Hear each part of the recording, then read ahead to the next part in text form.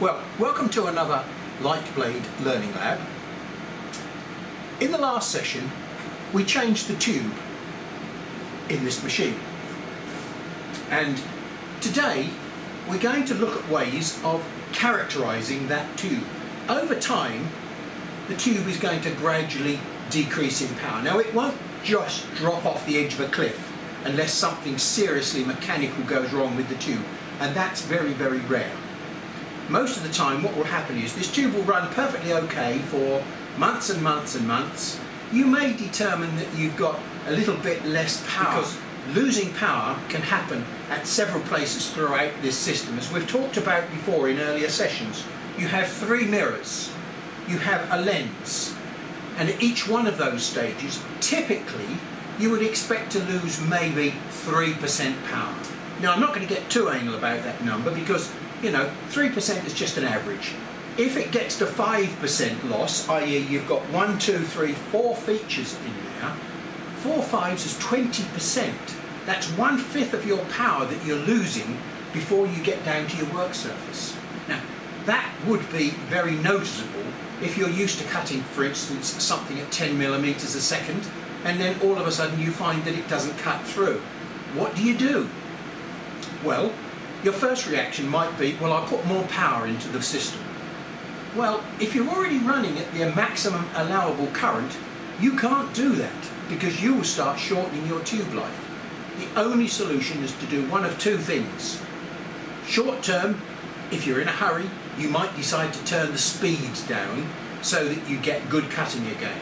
But of course, that's a temporary fix. What you really got to do is to go into your machine and find out whether you've got loss of power on your tube, or whether you've got loss of power because of 1, 2, or 3 mirrors being dirty, or maybe you need to clean, or you might need a new lens.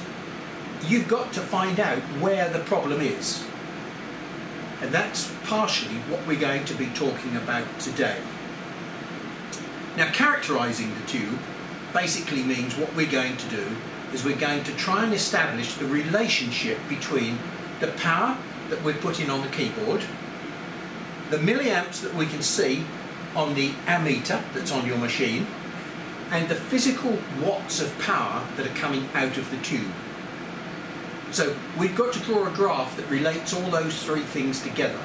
And in addition to that, there's a very interesting section of the tube performance called a pre-ionization zone, which is where the tube is just starting to fire and it can't make up its mind whether to run on a full beam or a partial beam. There's a strange startup characteristic that varies between tubes, and it varies between power supplies and machines. But it is important that you understand where that zone is on your machine, because it can be very useful and it can be very annoying at times. When I first got my original China Blue laser machine, it had a very, very poor quality tube in it. And I struggled for a long time to prove that the power in that tube was not as claimed. I spent a long time trying to devise ways of measuring power through calorimetry techniques, and in the end I had to give up, and I searched the internet for a reasonably priced power meter that enabled me to measure the power coming out of my tube. On the surface of it, it looks like a meat thermometer with a blob of aluminium aerodated to the stem, and in essence that's what it is. But it's a very expensive piece of equipment, relatively speaking, for a hobby use. This cost me around about $350 because I couldn't buy anything like this in the UK. I had to get it specially imported from the States. This is a company called Mackin Instruments, and this is the cheap end of their product range. Thinklaser don't use anything like this because they've got very sophisticated equipment that's capable of operating at different frequencies, different wavelengths of light. And their kit is in the region of about maybe £2,500 to £3,000. That's not the sort of price that you can afford to spend to check the performance of your machine here. You don't need a piece of sophisticated digital measuring equipment to measure the power on your machine. What you really want is something which is maybe not quite as accurate, maybe something like this, that will do the job but you know, it doesn't cost a fortune. Although I invested in this and it did a superb job of telling me everything I wanted to know about the machine, it's still out of the price range of many people. And so consequently, on this site here, RDWorks Learning Lab 53, I've done an analysis of how this works, and I've designed my own simple version, cheap version, that will do the same task as this. This reads out watts directly. This does not read out watts directly. It's a compromise. We get the same answer, but we have to put a little bit more effort in. What we're going to be doing today is to use this piece of kit, and I'll show you that relatively speaking it is still very simple to use. Now, whether we use this piece of equipment or this piece of equipment, they're both based on, in essence, heating up this block of anodized aluminium. And to do that, you have to put the power in for a fixed period of time. The fixed period of time is something that we've generated a program to do, and all the information about that program is available on the Thinklaser website. Thinklaser can supply this piece of equipment. So before we can start any testing, we need to put a test program into the machine, and that test program, let's find it, there we go, it's actually called Doohickey, and here's what it looks like. Now, we've got a starting point here, which is the blue, and the first thing that happens is, at a speed of 1 millimeter a second, we traverse outwards by about 10 millimeters. So that means it's going to take 10 seconds to run up the blue line. And at the end of that period, 10 seconds, we start running around this red spiral, getting closer and closer towards the center. Now, that red spiral has been very carefully designed, its length and its speed has been set to 14 millimeters a second, because that will give us the correct amount of exposure time for the calibration to work. So we don't have to panic when we press the start button, because we get nothing happening over the blue line for the first 10 seconds. We've got the power set to 1%, and 1% will not work the laser. So we have a little bit of relaxation time from the time we press the button to the time we go round to the back of the machine and get ready for the test to start. Now, it really doesn't matter where you place the laser head, but somewhere into the middle of the machine is a good idea, and then press your origin button. Whenever I'm firing the laser down into the machine, I always like to put a little tub of water in the bottom of the machine, because let me just show you. So after 10 seconds the power switch is on, and we've got it set to maximum power at the moment, which is 67%. And there we go. You can see the effect of the energy going into the surface. It's actually causing the water to boil and produce steam.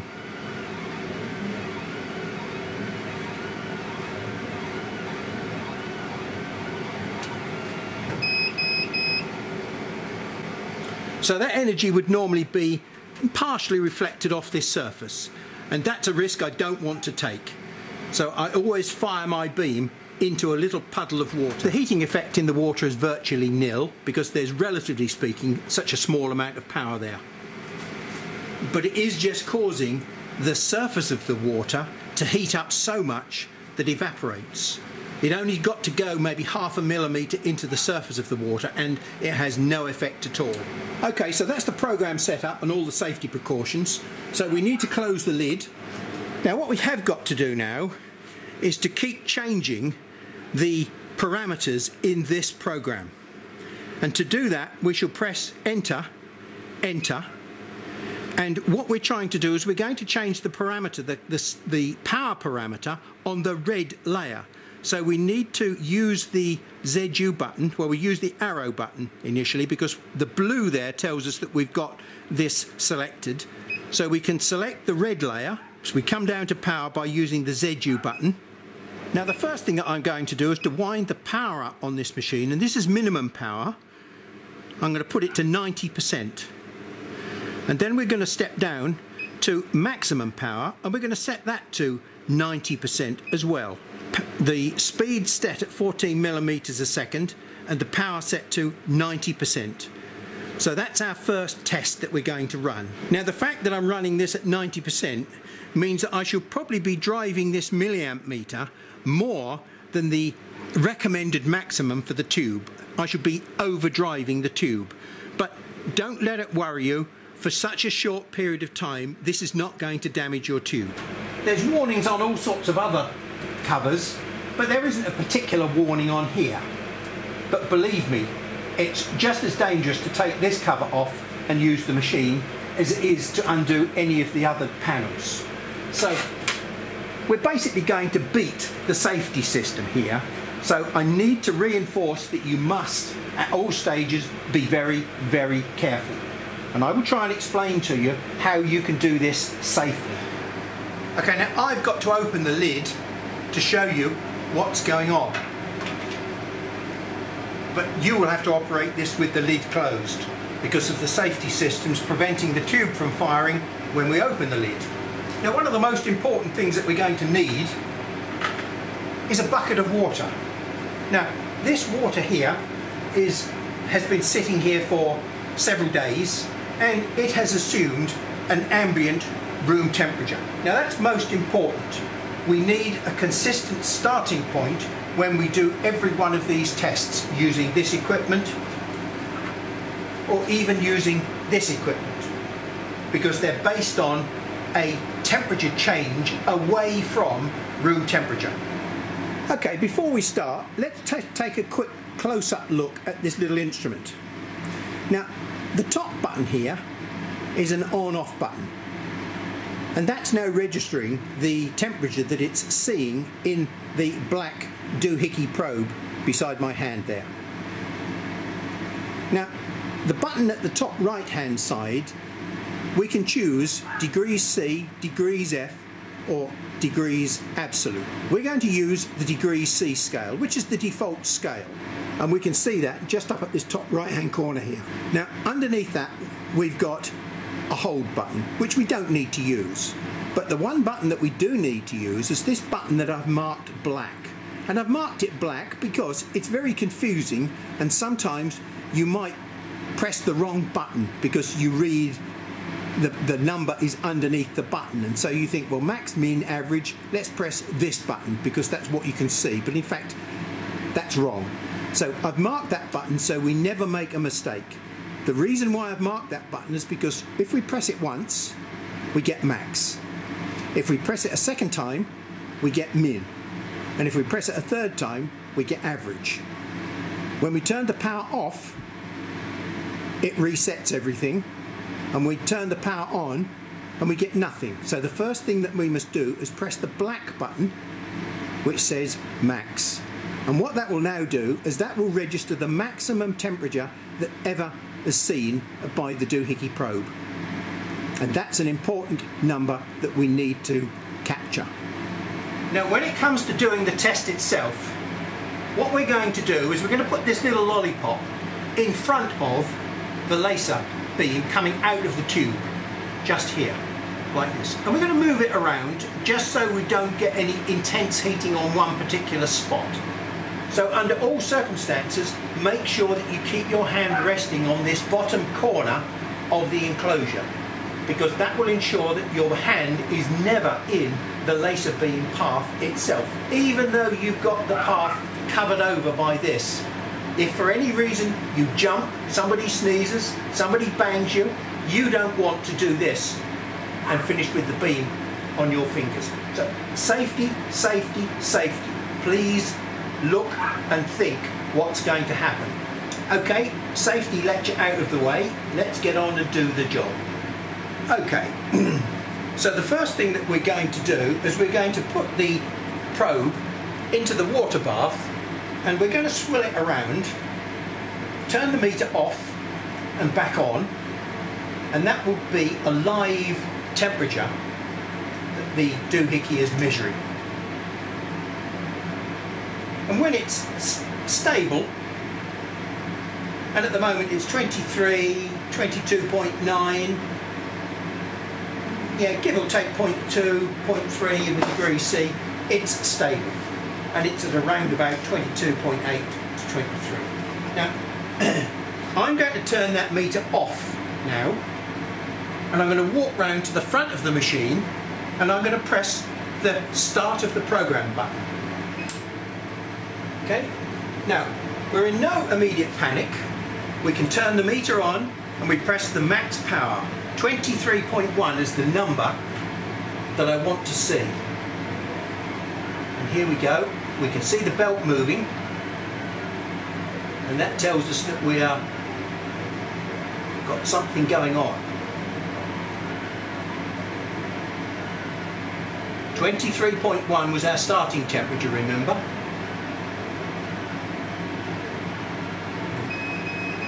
There we go, it's finished. So we need a little piece of paper to write this information down. 90% power, 23.1 was the starting temperature. Now we can take a look on the meter and we can see that it says 55.4. Okay, that's two pieces of vital information that we need, the starting temperature and the finishing temperature. Now there's one other thing that we need to go and look at. Now because we don't have 6 pairs of hands or 5 pairs of eyes, if you've got some help, then maybe somebody else can read this for you. But if you haven't got help, then you'll need to run the program again, as I will do here. And of course it's safe to run it because we're running it into a bucket of water. And what we shall need to do now is to make a note of the current once the program is running.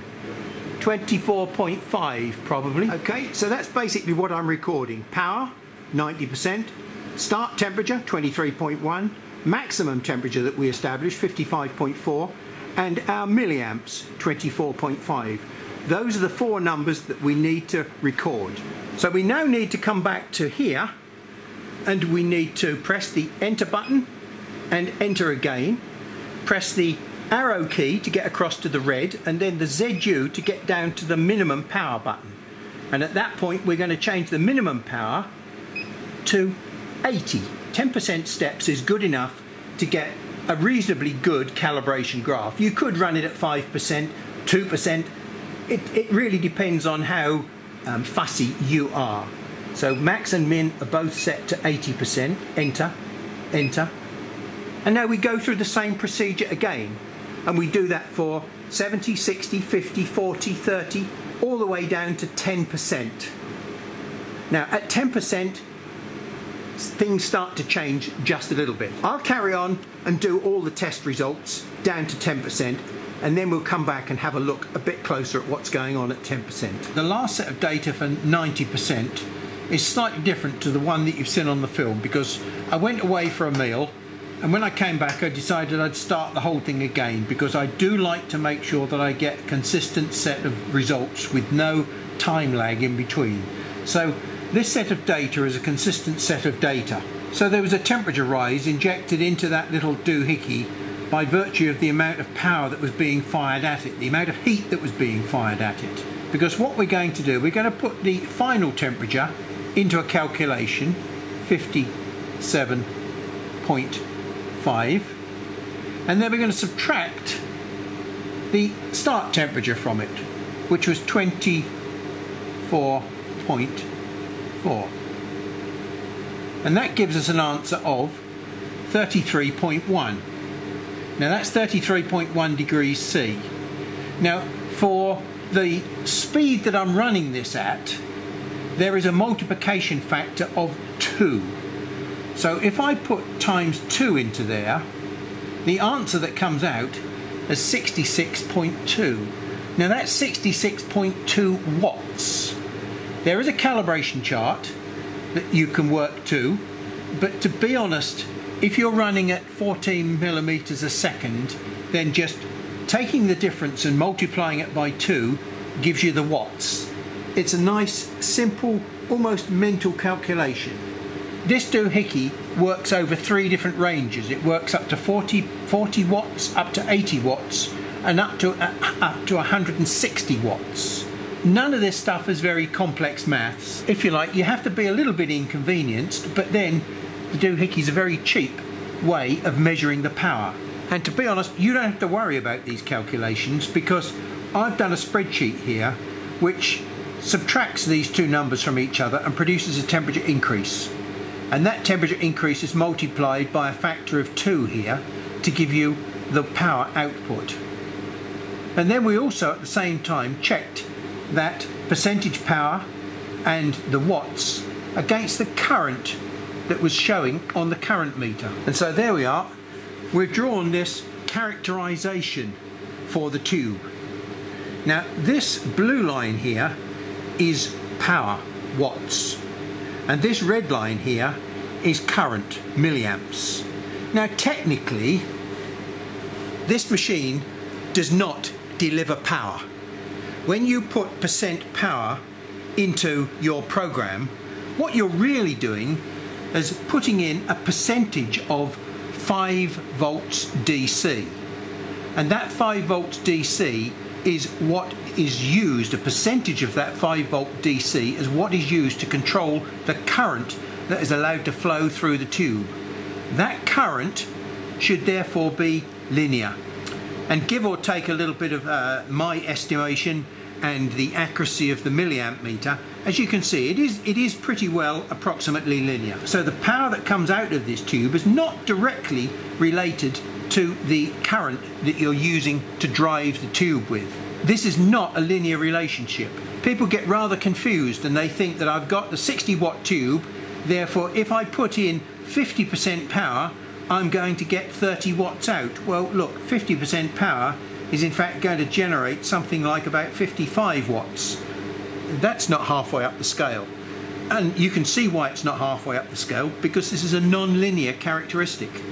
Now it's a very strange characteristic because, as I said, we worked down to 10% power, and I hoped that I would get down to 10% power, and you can see that I've just about got there, because probably if I drive this down much lower I might be able to get down to possibly 9.5%, and then I should get no power out of this device at all.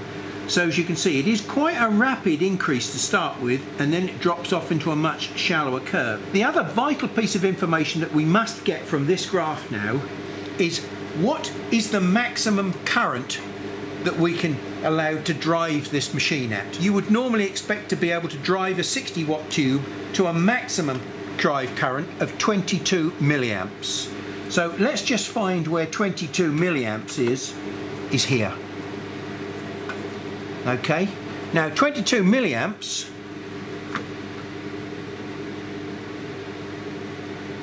if we draw that up there like that,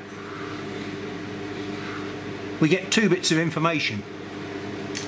One is 75, 76, 77, maybe 78%.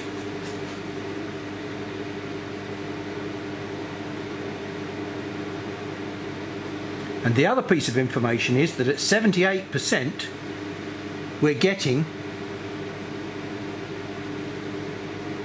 62.4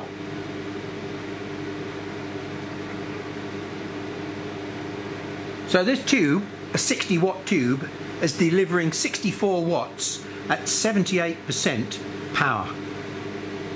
And provided we don't program more than 78% into this machine, then we shall not be exceeding the 22 milliamp limit for a 60 watt tube. Now those are crucial pieces of information that you need to know, and you would not be able to get this information without the use of a power meter.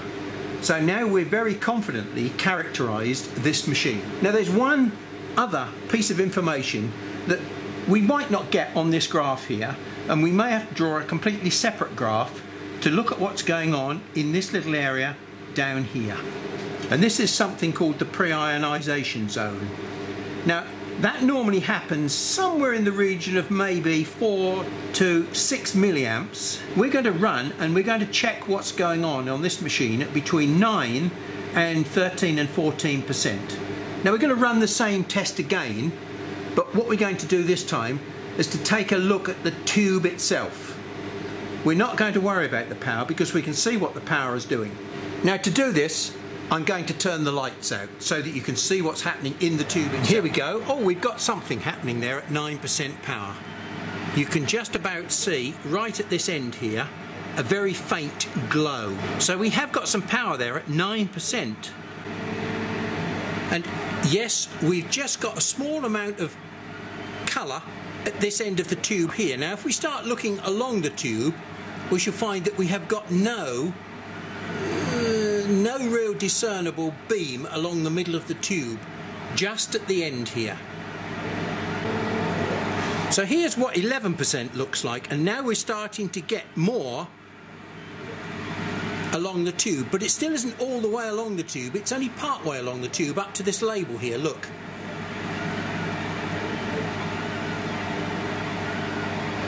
And you can see how the beam is jumping around at the end there. Okay, now this is 12%. You can see the beam is getting stronger and it's also getting longer. Look, it's gone beyond that label now.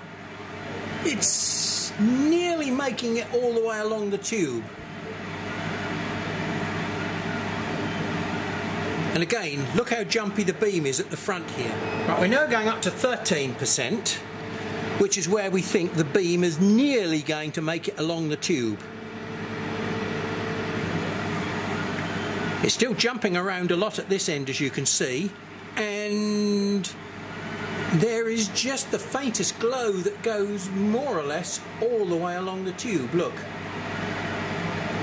But it's still not what I would call a continuous beam, because look, we've still got it jumping around at the end there, and that jumping around is a characteristic of this pre-ionisation phase. Now this is 14%. Yes, you can see we've still got a jumpy beam there, and we're getting a much stronger beam, and it's more or less, well, it is all the way along the tube now, but